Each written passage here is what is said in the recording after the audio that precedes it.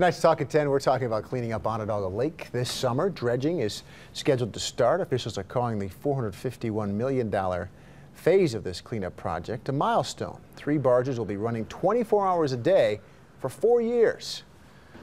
I don't know how many hours that is total. I have to get out a calculator. Taking contaminated sediment from the bottom of the lake and then through these pipes about 4 miles away.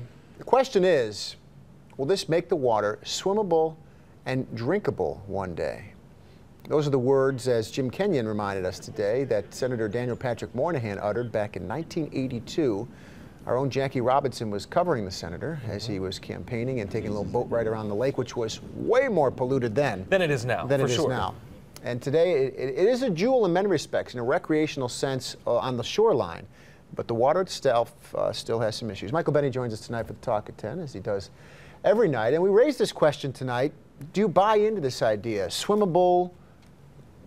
Maybe. Drinkable? Eesh. Drinkable's a tough sell. Drinkable, Drinkable's a really drinkable, tough I sell. think, is still a generation has to pass where they don't view the lake as the dirtiest in America. Where it's not synonymous with pollution. I agree with that. Swimming, it could be a tough sell, particularly for anyone who, I mean, even if you're having kids like right now and you're 25 years old, you still sort of know, well, there's something not right about that lake. As nice as it looks, as you said, from the shoreline. So we may be talking 1 generation, maybe 2 generations, but we're not doing this for nothing. I'll go back the other direction. My grandmother, who has passed away, but she was born in 1909, and she recalled going to the amusement parks at Long Branch, taking, I guess it would have been the train they took out from the north side of Syracuse and out there. And even my father, and he'll probably watching will correct me if I'm wrong, but I'm pretty sure he recalls also going from the north side and jumping in the water. I mean, they weren't supposed to do it, because by then people knew, well, this lake's not very clean. They just didn't know how toxic it had become.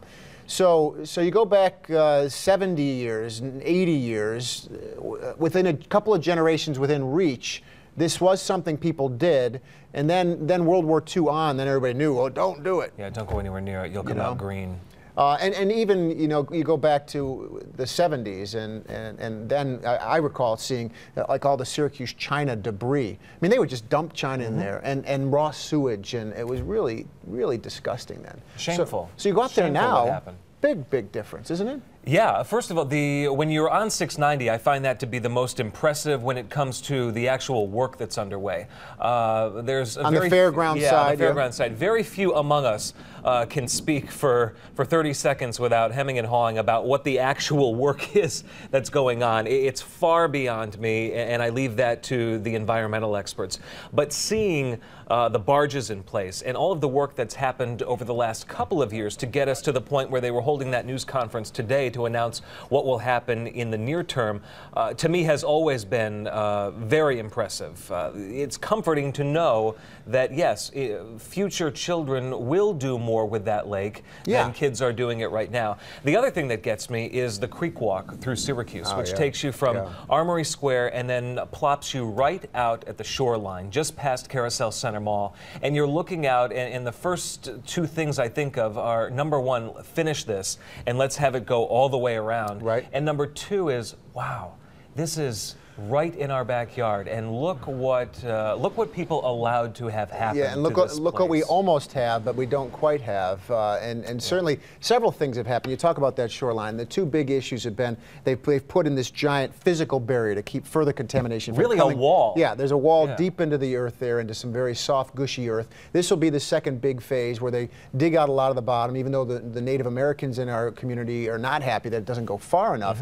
And then the other big piece is that sewage treatment plant, where technology and great advancements in how you treat sewage and storm overflows, that has made and how you keep rainwater out of the system. To keep it from getting more polluted. Those have been the major steps over the last 15 to 20 years. And I got to bring this up because you and I were both at Channel 5 when we had the Ultimate Fishing Challenge, the $5 million Ultimate Fishing Challenge, which I think was probably the best day on Onondaga Lake in the last, well, maybe the last 50 years. I mean, the lake was all those boats. It was teeming with boats. Yes. And people now obviously they wanted a chance to win that $5 million prize. Nobody did, but boat after boat came in with all these fish. I mean, it is an extensive fishery. In fact, very quickly, if we go to just to our computer, cool. I got to show you. This is the list of all the species in there, and it's probably too tight to read for you. But we have bluegill, bullhead, obviously carp have been famous for being there. Catfish, minnows, which are the smaller, obviously, end of the spectrum. Northern pike, which can be quite large. Rock bass. You left out Johnny Darter for the uncommon the great Johnny Darter. He started off. I think didn't he return kicks for Syracuse football? I think he used to play along the shoreline at some of the concerts. Yeah, so there's a lot going on out there. We didn't even get to talk about the regatta, which used to be a big deal on the shoreline, which was the biggest party in the history of Central New York, way before Taste of Syracuse was popular. So there's a lot of history there, and let's hope it's a positive one in the future and to keep this going on the right track. A lot of problems, but could be a real asset, don't you think? Yeah, it will look back at this with a lot of shame for what was allowed to happen, but also I think a lot of promise for what could be on that lake. We'll toast Onondaga Lake with not Onondaga Lake water. Fresh water from Skinny Atlas. Thank you. Thank you, Michael, for joining us tonight at Talk at 10. Got to make light of it a little bit, don't you? Post your comments on our website and also on our Facebook page.